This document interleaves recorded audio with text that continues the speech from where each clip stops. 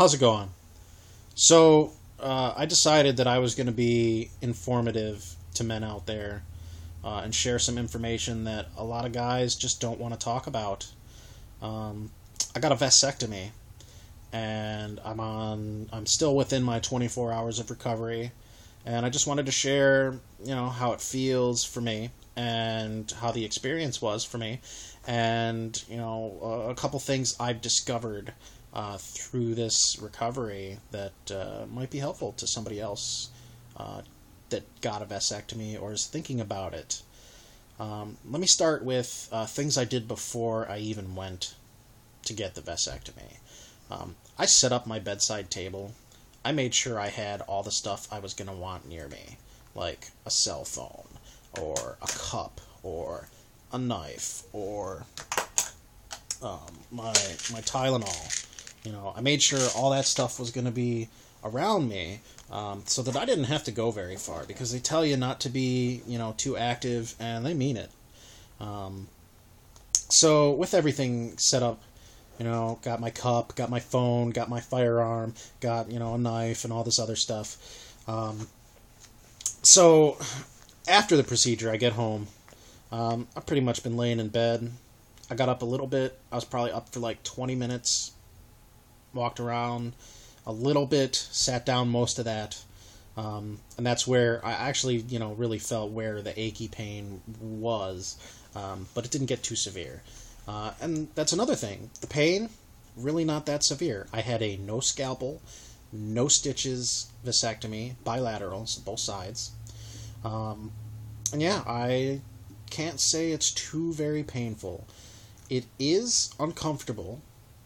There is an achy pain, but it is just kind of like an ache. It's like if you were to take one of your balls and squeeze it till you just started feeling an ache and then hold it like that for days.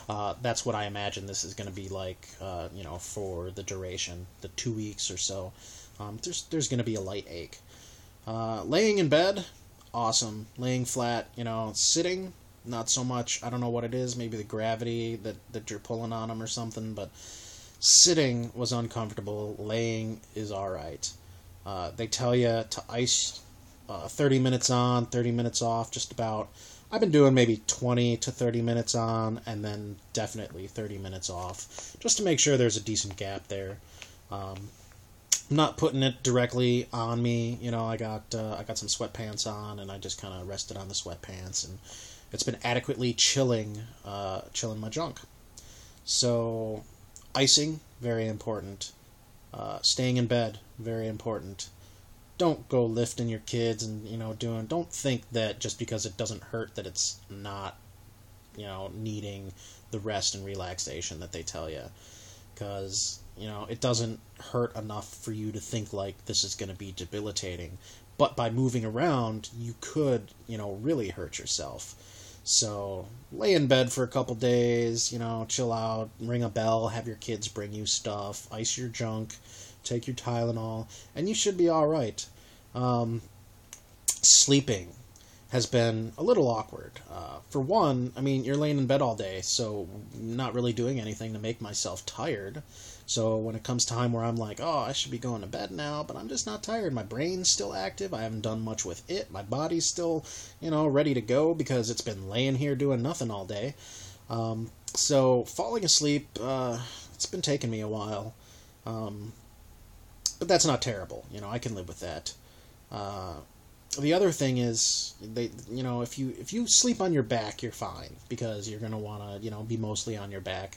But I don't. I sleep on my side, and that's caused a little bit of an issue with, it's hard to get comfortable without, squishing your junk when you're, because your legs are together. So I highly suggest taking a pillow and putting it, like, right here, so that your legs, are spread apart just a little bit so you're not squishing your junkage. I sleep kind of like this, I'll be like laying like that. So I'll go ahead and I'll put a pillow like here to hold this up. So again, my junkage is not being squished by the bed or my legs. So having a pillow to stick, somewhere in there will assist you if you just can't sleep on your back, and I just can't sleep on my back.